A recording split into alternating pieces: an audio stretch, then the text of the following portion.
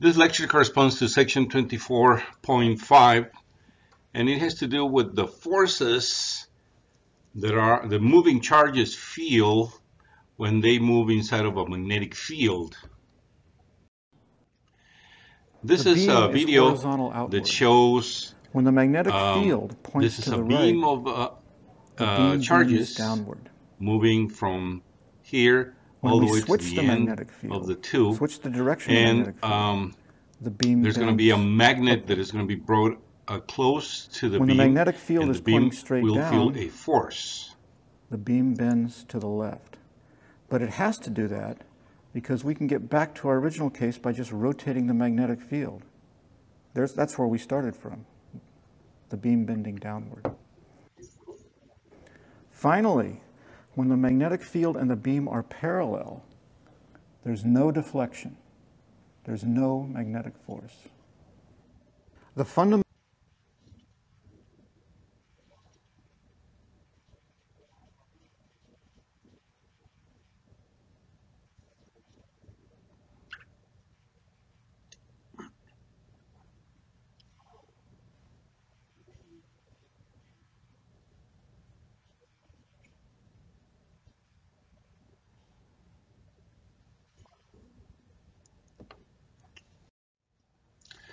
Well, as you can see, the force that moving charges feel when they move inside of a magnetic field are very complex. It has to do with the velocity, the direction of motion of the charges. It has to do with the direction of the magnetic field. And in general terms, it can be, the force will depend on the velocity, the charge that is moving, and the field. Here we have a plane in which there's a magnetic field along the plane in that direction as shown by the blue arrow, and we have a charge at rest. If the velocity is zero, then the force is going to be zero. There is no magnetic force on a charged particle at rest. So the charge has to be moving in order to feel a force. However, if it is moving along the same direction as the magnetic field, then the force is going to be zero. Or if it's moving against the field, anti-parallel, the force is going to be zero. So somehow the force has to do with the angle between these two, the velocity, the direction of the velocity, and the magnitude of the magnetic field. In general terms, the force depends on the charge, the speed, the magnitude of the velocity, the magnetic field, and the angle between these two.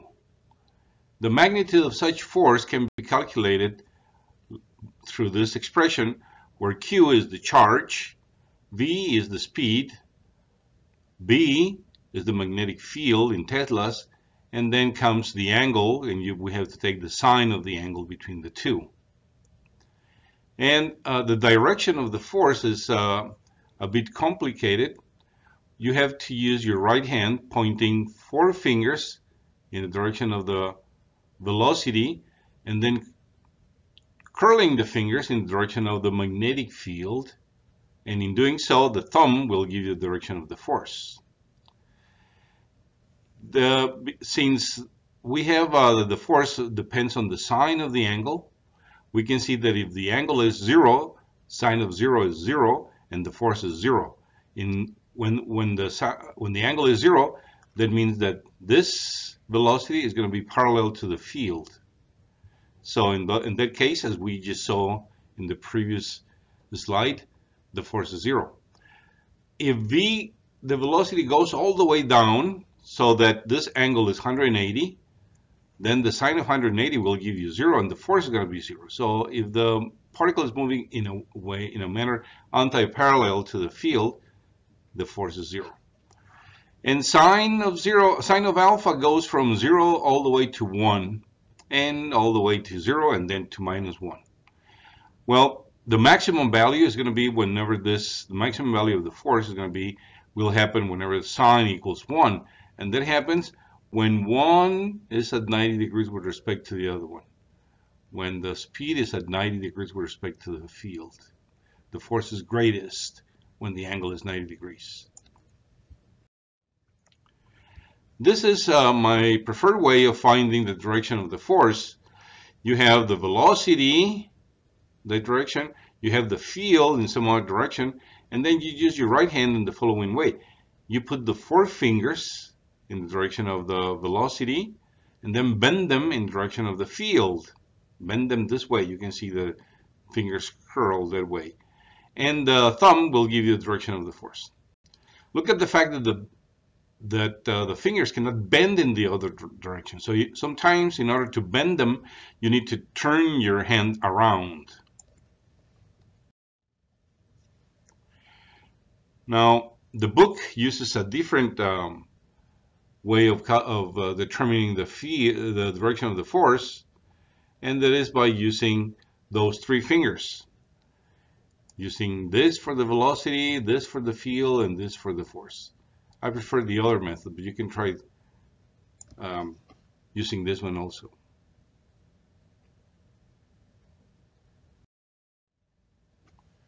Some examples. For these examples, you're going to have to look at it, think a little bit, use your right hand, and answer them. Well, in this case, we have a positive charge moving this way, and the magnetic field moving that way. So if you place your four fingers in this direction and bend them in that direction, the thumb is going to be pointing in what direction? That's going to be the direction of the force. So pause, think, and answer.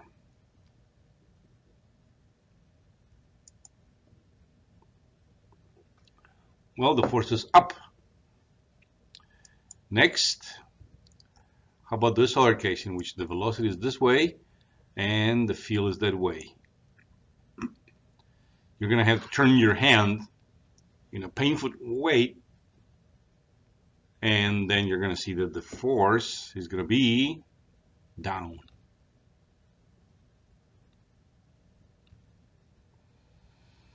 This is the same case as before, as this one, except that now we're dealing with a negative charge.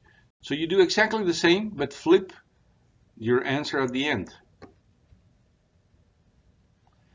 Now this is the first example that we saw. Actually, the second one, you have the velocity in the same direction of the field, so the angle between the two is 0. Sine of 0 gives you 0, so there is no force. And so is this case in which the velocity is at 180 degrees with respect to the field, so again the force is 0. Well, let us do a quick check.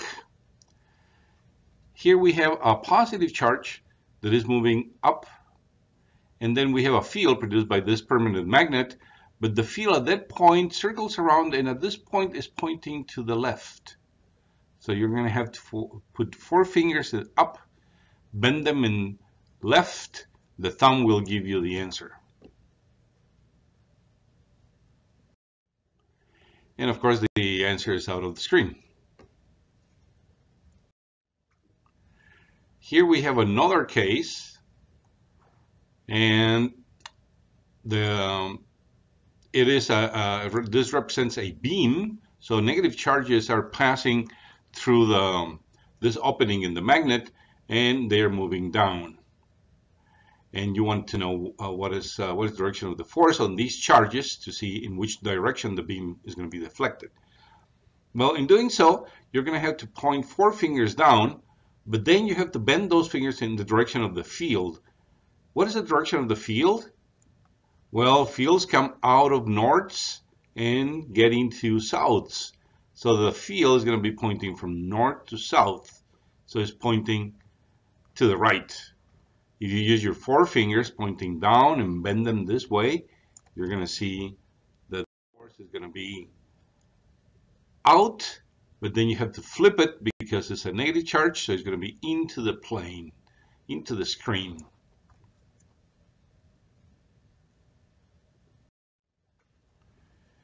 Another case with a negative charge, you just point four fingers in this direction, bend them up, and you're going to have that.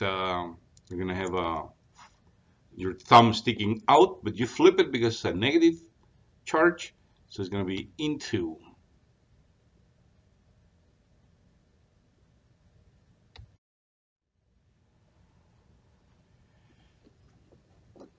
Well, that is what we saw is the original force. If a charge keeps staying inside of a region, then that force will be making changes, bending the direction continuously.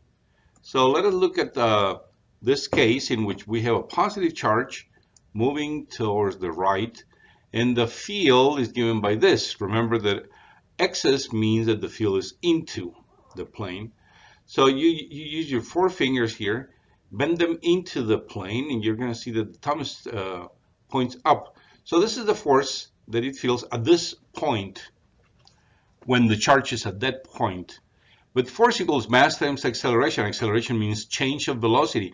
So this velocity will have an acceleration upwards, which in turn will make the charge move like so, like following this blue arrow at that instant of time. In the next instant of time, you do it again, and you're going to see that now the direction is more vertical than before, and more bending, and keeps on bending. And turns out that those charges moving in a uniform magnetic field will form a perfect loop, a circular motion. What we have is that this is central motion, and it is like holding an object with a string and making it go around in a perfect circle. The string would feel a tension.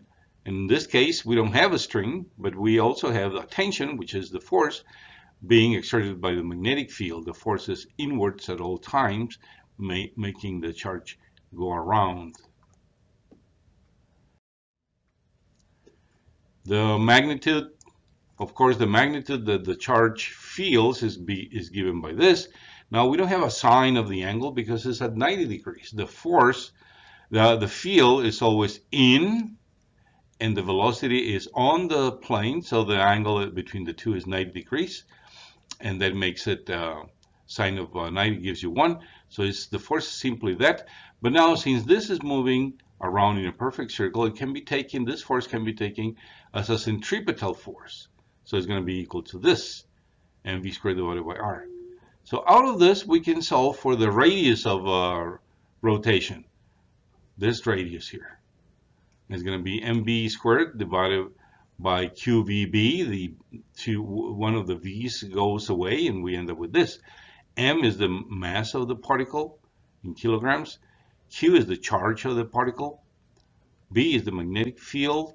And v is the velocity, the speed, the magnitude of the velocity.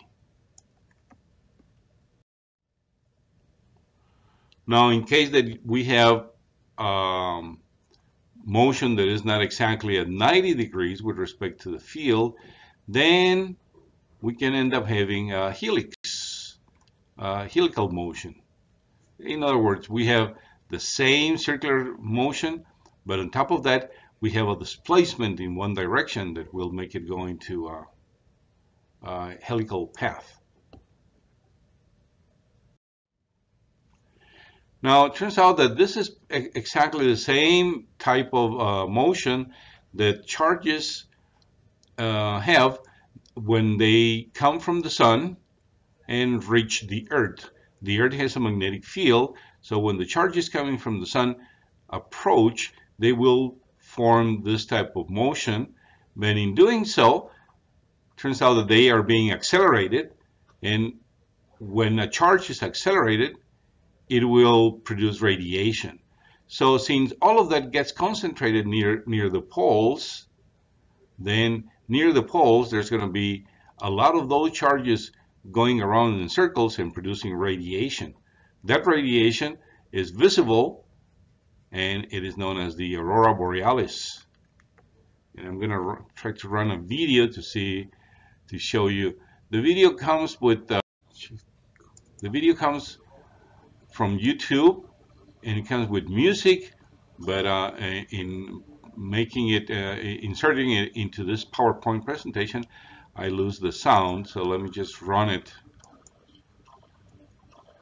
This happened in 2014. And it is incredible to think that you can see something like this without taking any type of drugs or smoking something.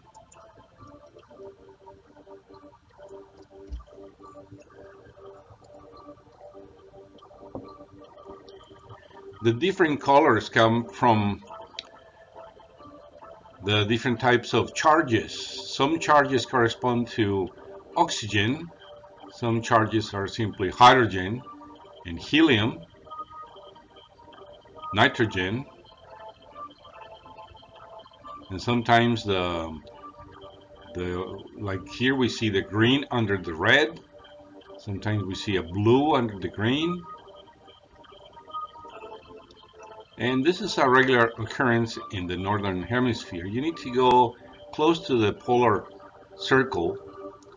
I had the pleasure of seeing this once when I was flying over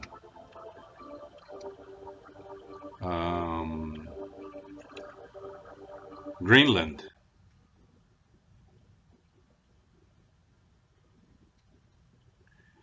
I was on my way to Europe and somebody had a heart attack and the plane had to come back, but the plane couldn't take the usual route, so they ended up going north and giving us a free spectacle. The guy survived, by the way. We landed in St. John's Island in Canada. Well, another example, we have a beam of positively charged particles passing through the poles of a magnet. The force of the particle on the particle is up. The velocity of the particle is into the figure. And the question is this the north or is this the south? And is this the south or is this the north, etc. Okay, so we have the velocity, so you have to point 4 fingers in the direction of the figure and then bend them somehow so that the force is up.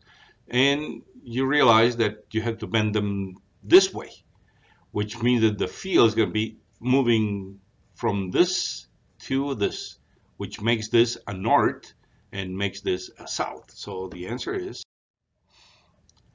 north here, south here.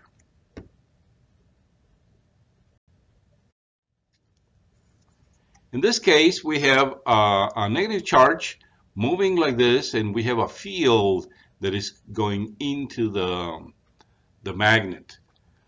What is the direction of the magnetic force on the electron? Well, it's easy to see that it's 0 because the angle between the field and the velocity is going to be 180, and sine of 180 gives you 0.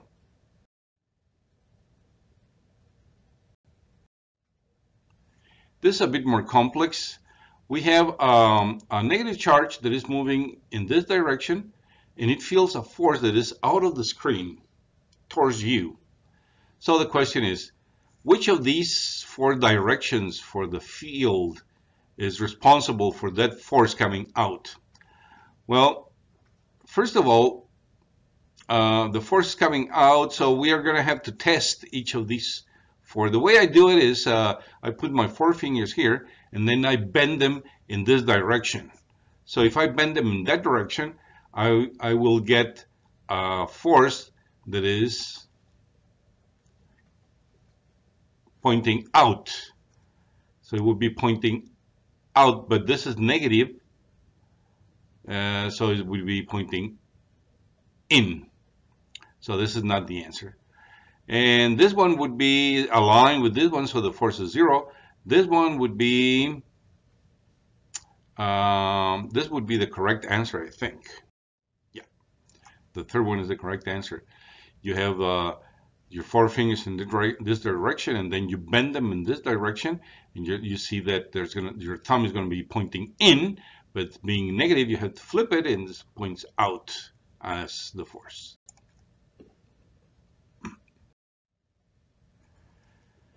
Here we have magnetic field. We need a magnetic field here that will make this thing go straight. Well, turns out that we have a negative charge, and when it gets into this region, it's going to be a field of force, and the force is going to be repulsive from this and attracted to that. So this one, because of the electric force, is going to be moving up. There's going to be an electric force up. Consequently, we need a magnetic force that points down. And if the force is down, what is the direction of the field that would produce a force down on a negative charge? So we have to discard this one right away, and we need the force down, so it doesn't, it's not this one, it's not that one. All of these are in the same plane. It has to be a perpendicular, so it's going to have to be one of these two, and the answer is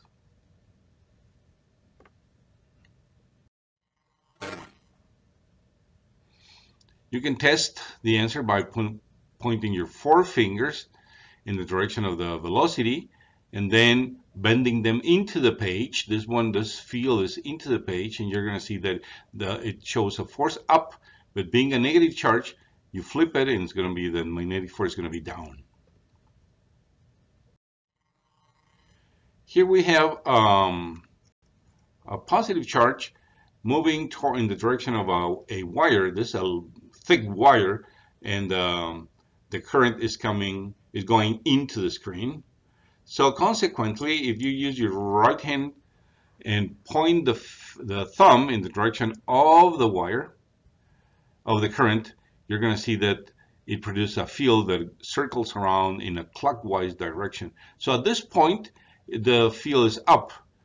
So we're going to have the velocity to the right, the field up. Consequently, there's going to be a force that is going to be directed. Let me out of the screen. Yes, you have four fingers in this direction, and then you bend them up. The thumb is going to be sticking out, and this is a positive charge. So that's the correct answer.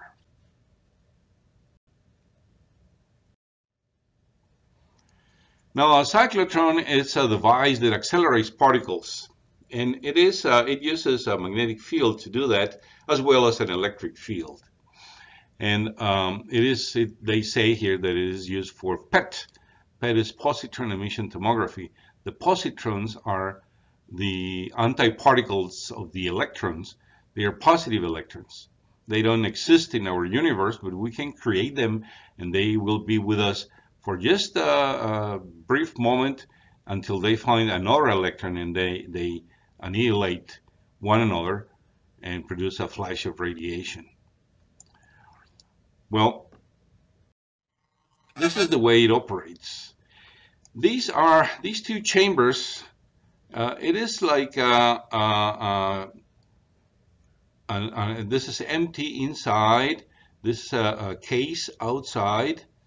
And you put charge particles there, and then you have this side and charged with say positive charges, and this side charged with negative charges, in such a way that there is a field in the gap. There is a field from this side to this side that would accelerate the particle in this direction. Well, as soon as it comes into this, the so-called D, these are known as the Ds, there's a magnetic field that is pointing up. So the particle comes in, feels a force that is pointing up, and it will turn around, and then it will cross the gap again, will get into the left D, and by then the field will make it go around this way, and then it will go through the gap again, increasing its speed, and then turning again, increasing the speed, turning again, increasing the speed, and so on. So at the very end, it will have the largest radius that it is possible to have, and that radius is given by this, and this is the magnetic field, mass, the velocity, and the charge. Now the velocity is going to be the maximum speed that it gets by having a kick every time that it goes into through the gap.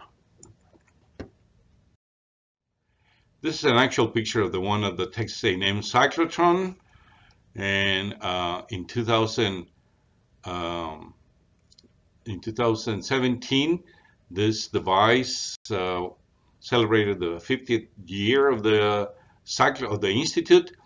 The cyclotron is a newer model. They made some improvements. I worked at this place for 3 years when I was in graduate school.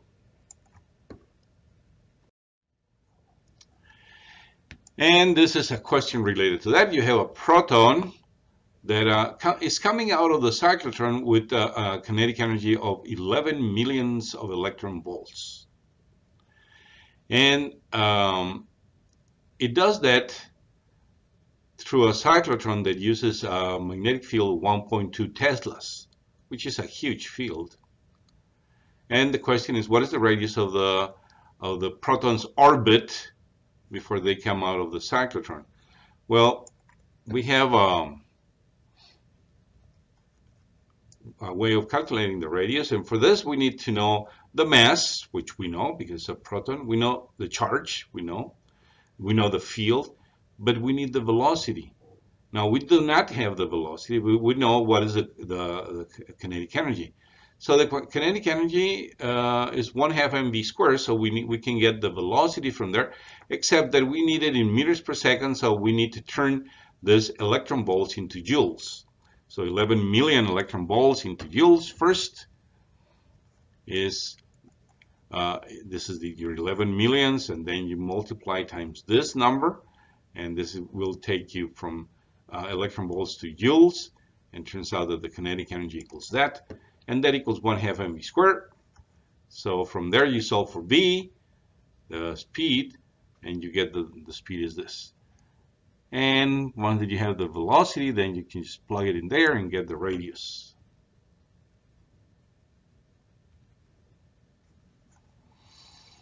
So it is the mass, the charge of the proton, the magnetic field, the velocity that we just calculated here, and turns out that the radius is 40 centimeters, not much.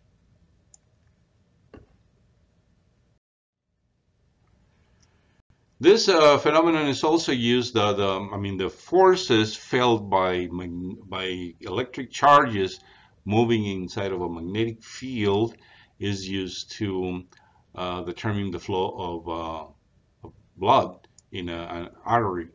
So we have the so-called flow meter, and the way that it operates is that we have all the stuff, all the different types of charges floating inside of our bloodstream, and as they pass by an external magnet, they will feel a force. And of course, positive charges will go one way and negative charges will go in the other way. And by doing that, we separate them. And if we check the voltage across, the voltage is going to be proportional to the amount of charges, and that will give you an idea of how many charges, and consequently, what is the force, which is proportional to the velocity, so we can extract the speed of flow of those electric charges.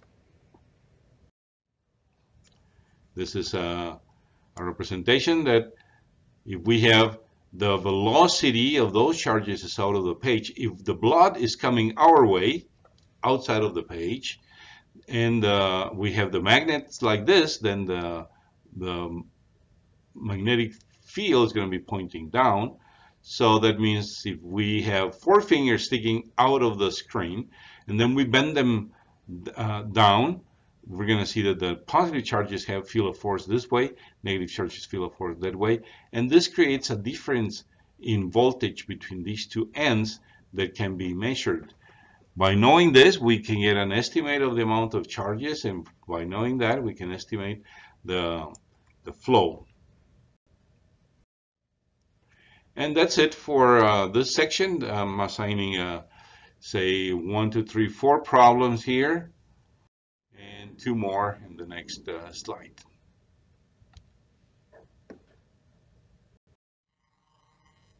And that's it for the section 24.1. 5. Next, we're going to see the same thing, but now for forces on currents, not on singly moving charges, but currents.